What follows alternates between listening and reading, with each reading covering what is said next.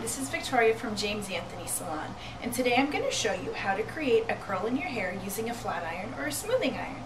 The first thing that you need to take into consideration is that the larger iron that you use in your hair, the looser wave you're going to create.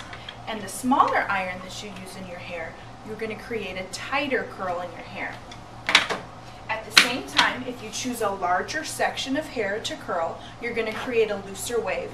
And if you choose a smaller section of hair to curl, you're going to have a tighter wave. So for starters, I'm going to take a section of hair that's about 1.5 inches wide.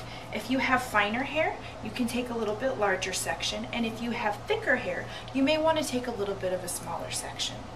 The way that we create a wave in your hair with an iron is you're going to pull the hair out from your head. We're going to put this iron in at the base of your hair and tilt it so the side of the iron faces the ground, and flip these ends up as we go down the iron. So let's try that in the hair once.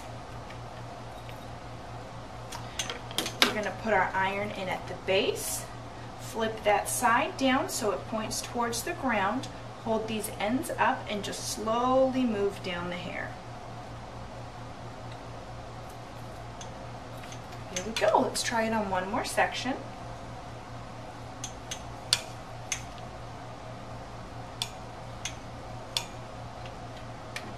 Take our section of hair, hold it straight out, put our iron in at the base, tilt it so the side faces the ground, and hold these ends up in the air as we slowly move down the hair.